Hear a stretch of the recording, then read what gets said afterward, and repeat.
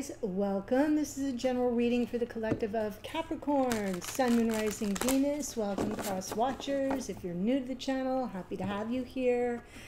Yeah, so it's been a little cray. If you missed the Scorpio and or Sagittarius reading, which I did I did back to back because I was preparing for Hurricane Helene.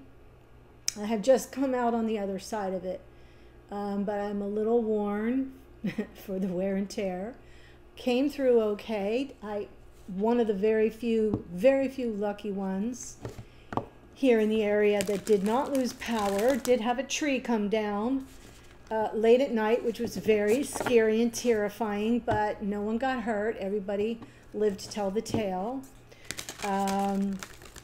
I am putting up my daughter, who was not as fortunate. Her building where she lives at the beach is fully underwater. So she's pretty upset, but she's safe because she's been with her mommy. So I'm just, you know, not all glammed up. Thanks for your understanding, but I'm here to read another day, and as it is meant to be, right? So what I'm going to do is pull from Divine Masters Oracle. I'm really glad to be here with you. Let's see what Divine Master is speaking to you today. Ishtar. Oh, so beautiful. Inner learnings. Follow your heart. Truth prevails. She's one of my favorite. Ishtar.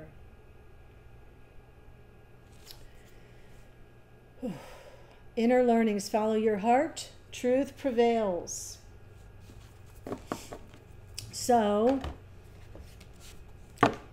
Ishtar is a feminine master, yes? I could be wrong. This spread that I'm using is sort of a little bit of like lessons, baggage, what do we need to release, what is blocking us, what needs forgiveness, and where do we need to focus on self-love. So I'm kind of calling it like a little bit of a shadow spread. And so even if you're here as a cross watcher, it could be speaking to you specifically. And in the extended, I'm going to dive deeper into the relationship you're here to watch about. The reason I'm doing it this way, and a lot of people were kind of cranky when they first come, but then they come into the comments like, I really needed to hear this. I really needed to hear this.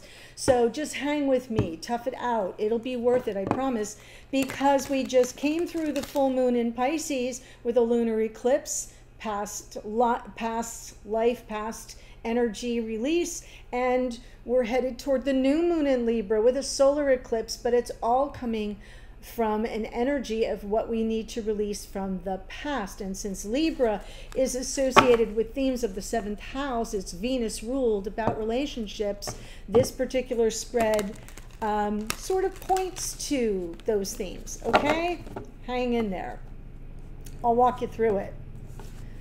What is the lesson from past relationships? Aha, you too have a theme of something that may be on a loop, in and out, in and out. Lots of grand gestures coming in from, from people that sort of really get your attention, sweep you up off your feet, but really may not have any staying power. And what's the baggage that you're potentially carrying around?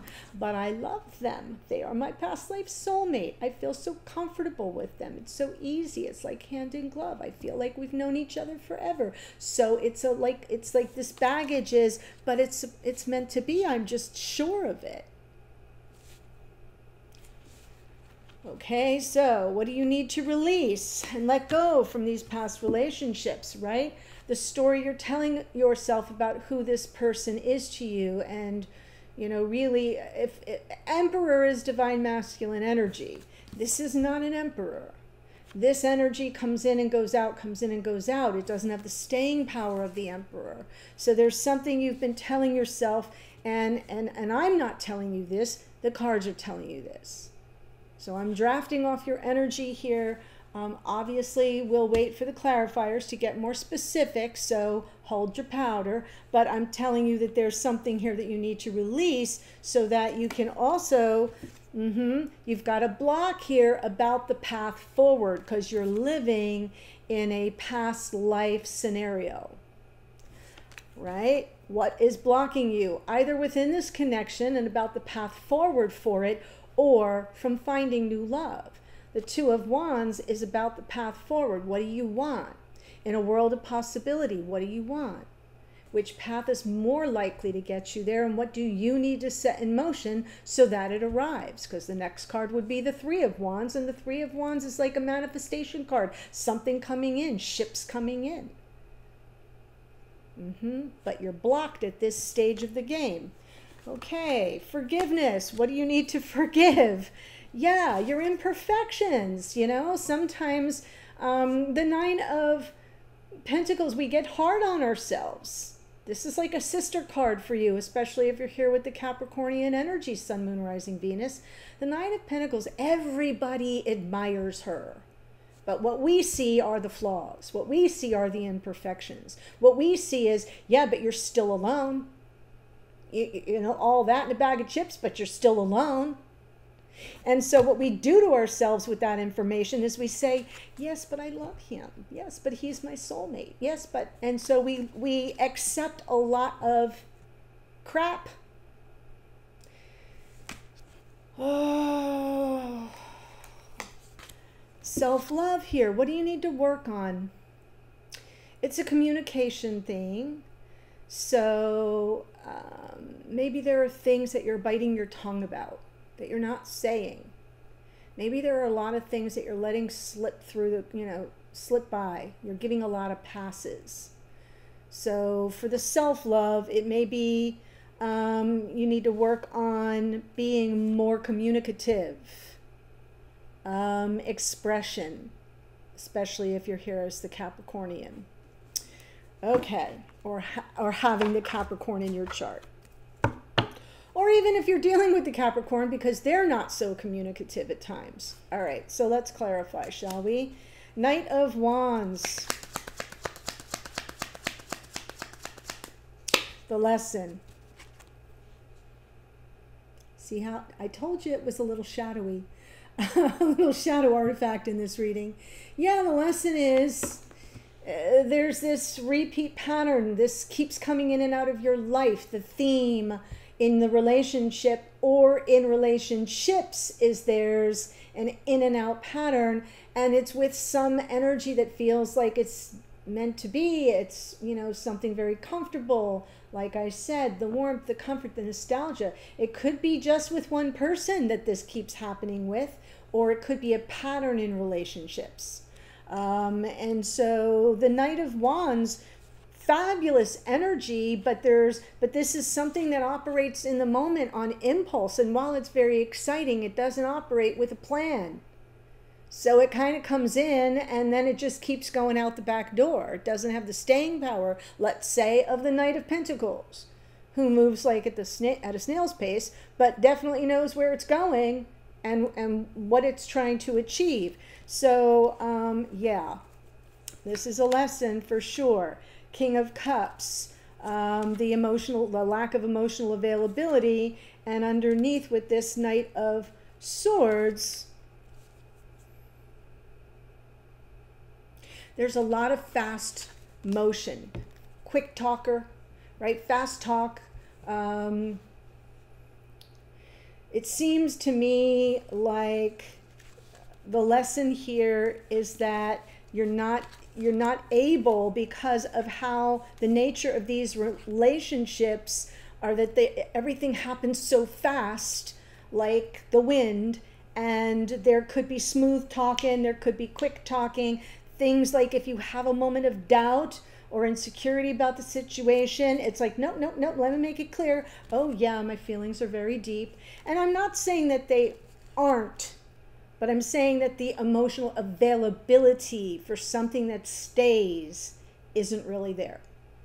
And so I'm looking at the lesson from past relationships, or one relationship that this pattern keeps repeating. And so we really need to dig deeper for the truth of that situation.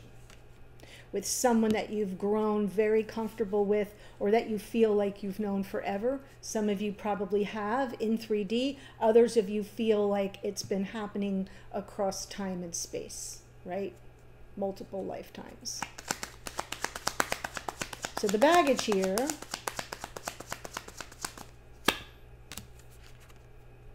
if I let it go, worlds will collide.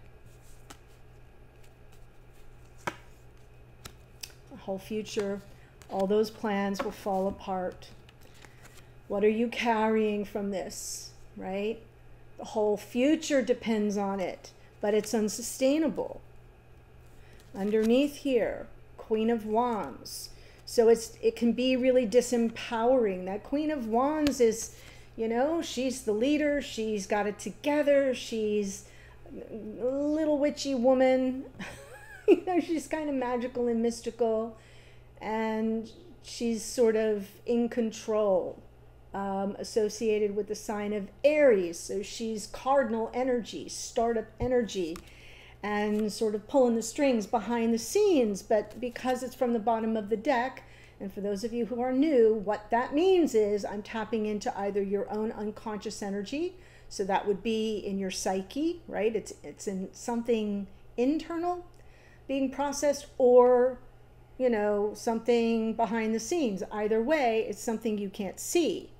So in this case, it's like this lesson, this thing that keeps cycling and coming in and out and in and out, it begins to disempower you, because it's like playing Jenga, right? You pull out one piece and the whole vision of the future with the past life soulmate can fall apart. The whole tower comes tumbling down with your future and life partnership vision along with it. And that can be very disempowering. You don't feel so powerful in that setting. So you're carrying a lot of baggage with that. So let's see what you need to release here, Emperor.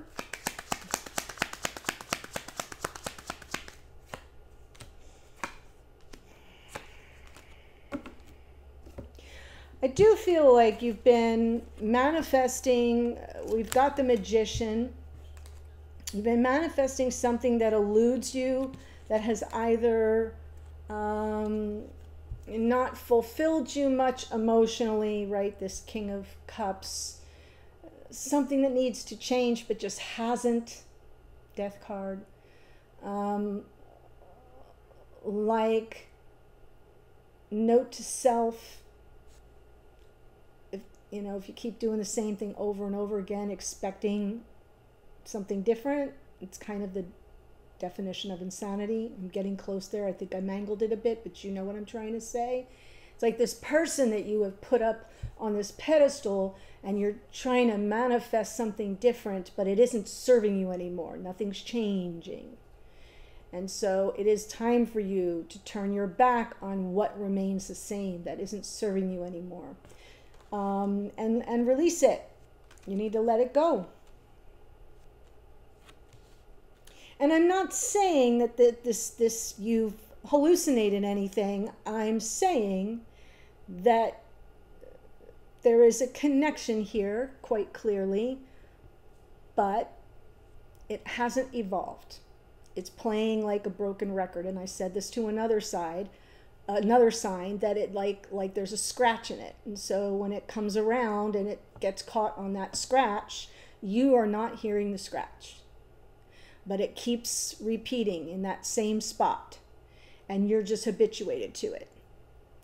And you're disempowered and holding all that baggage, because if you pull out the Jenga piece, right, everything falls apart.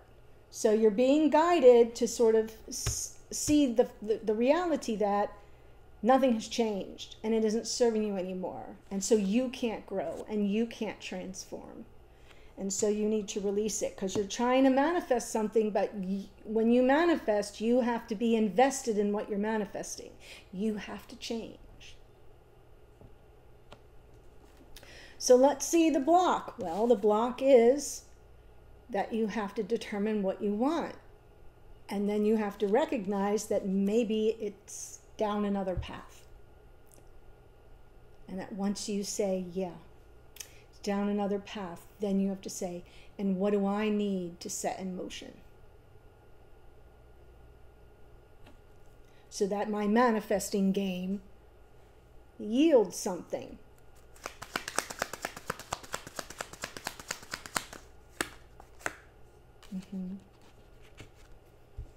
You're not choosing because you're afraid. Seven of Swords, the Wheel. Interesting. Page of Swords. Like if, almost like what you're saying here, what your block is I don't really know what I want, but I know what I don't want. And maybe there's some sense, spidey sense, that all that's in the cards for you, all your fate and karma is tied to deceit and betrayal. So you're staying in this scenario where at least you know what you're dealing with, even though it hasn't really evolved. It repeats, it repeats, it repeats, it repeats. So there's really no growth, change, or transformation, but at least you know what you're dealing with. It's familiar. Because the block is that there really isn't another path for you. Doesn't matter what I want. Because if I choose something else, I'm only going to get lied to, cheated on, betrayed.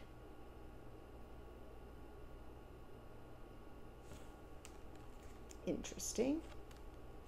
Because that may be the story from other past relationships that may have you in this situation, because at least you're seeing somebody that desires you. At least you're dealing with somebody who does have some affection for you and feelings for you, but just truly is not fully available for whatever reason. Forgive. What do you need to forgive? And I will say, different day, different sign, different decks, this card keeps coming out in this position. It's like maybe 4 times, I want to say. That's a lot of times when you're thinking statistically. Wow. Well, I love that you get that Ace of Cups underneath. Yes. Seeing yourself as the gift. You're the gift.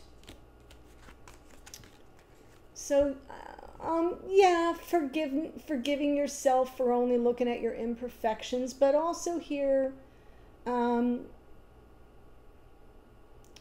forgiving yourself for repeating the cycle and maybe not learning the lesson the first time. The World card is Saturn, and Saturn is the great teacher and the Lord of karma. And so have you ever heard of, like, you know, your Saturn return in astrology is when Saturn comes back to the exact degree point it was at the time of your birth, and that happens roughly every 28 to 30 years. And it can revisit upon us sometimes some pretty rough experiences that seem cyclical, right? It seems exactly like what I'm looking at right here for you. But sometimes we close the cycle, we learn the lesson, and then Saturn wants to give us a nice big pat on the back. Job well done. You will not need to repeat this cycle. Close it out, and you get your new beginning. And so I almost feel like, you know, your message here of forgiveness is take the time you need. Press pause. And get the 30,000-foot view. This is the Hanged Man. That will help you get some enlightenment on what has been playing out in a repeating cycle like a scratched record. So that you can see that for what it is, because it's not your imperfection. It's a pattern that you're clinging to because this is the truth. This is what is really the problem. And once you know what this is about, then you can forgive. Oh, somebody did a thing, and it really messed with my head. And once I can forgive it and forget it and release it, then I can close out this BS. Because now I see it, I can name it, I can close it out, and I can understand that now I'm ready for the love of a lifetime, because I know I'm the gift. That just made the hair on my arm stand up. Y'all bring me to big heights, Capricorn. There's a thing. You're very spiritual. You're way more spiritual than you give yourselves credit for. The goat ascending to the top of the mountain. How much more spiritual, so he can see out, right? Yeah, very spiritual. Okay. Self-love. What do you need to work on for your self-love? Eight of Wands. Yeah, I think for you, I like the Two of Swords in the below of it all. Like internally, it's about being at that crossroads moment where you got to get clear for yourself. Nobody else can really help you with this. This is an inside job. So I'm putting that to the side. For your self-love, this is a conversation that you need to have with whoever is this person, and it goes a little something like this. I need to kind of spend some time on my own. I have some things to figure out. I need to move forward in my life. I can't keep going through the same pattern. I need to make some progress. Yeah, and it's something you can't help me with. Right? Because the Hermit is a card of personal growth, self-exploration, introspection. It's like when we go out on our own and take a radical self-inventory. And it's landing on the Chariot, which is like a victory card, a triumph card, a card of progress, of moving forward. But it's you doing it for you to get your win, right? But it's landing on a card of communication, of that exchange of ideas. So it's something you have to share with somebody. Maybe not this person, but maybe someone needs to, you need to bounce it off of somebody after you've done that thinking, after you've made this important decision that, yeah, if I want to move forward, if I want some growth, change, and transformation, I am making this decision that it's time for me to walk a mile in my own shoes and do a little solitary journeying for my own growth, for my own change, for my own transformation, because I've thought it through, I've looked it over, and this cycle, this all has to stop. I'm the gift. And if I want this kind of love, I have to love myself at that level first. And I have given away my power because I'm afraid everything's going to fall apart if I let go of something that I don't really have. It clearly doesn't belong to me because it doesn't stay around long enough. It's in, it's out, it's in, it's out, it's in, it's out. Yeah. This is an intense reading. Like I said, little shadow focused, but valuable. So what I'm going to do for you, yeah, inner learnings. Inner learnings. Truth prevails, right? This is a little truth. This is a little truth. You've got some truth cards here. They're all on the bottom of the deck, right? In your inner landscape, something you're not really looking at. Maybe you don't want to, maybe you don't have headspace for it right now. But you got the inner learning card from Ishtar. That is your divine master, and it's pretty much what the message of the reading is. That's what I have for you. So if you are interested, I am going to read about you and whoever this person is to you, and that will be in the extended. The links to that are below. There are 3 different ways you can access the extendeds. There's a monthly renewal. That's option 1. Number 2 is the one-time extended, and number 3 is the all-access pass to everything I do an extended for. So those are below, and what I'm going to be looking at is you and this person, your energy and your block in that relationship, their energy and their block in that relationship. I'll do a poll for the relationship itself, divine guidance from spirit for you in the connection, and the outlook, like how might things unfold going forward. So that's what we're going to do in the extended. If you have been enjoying my readings, and this one in particular, if it has spoken to you, if it has been helpful for you, insightful for you, validating on some level, and you have not yet already done so, please subscribe below. That's my ask. That's our energetic exchange. I am eternally grateful, and so I thank you in advance. All right, I'm headed to the extended. I'll see you there in a second. Bye for now.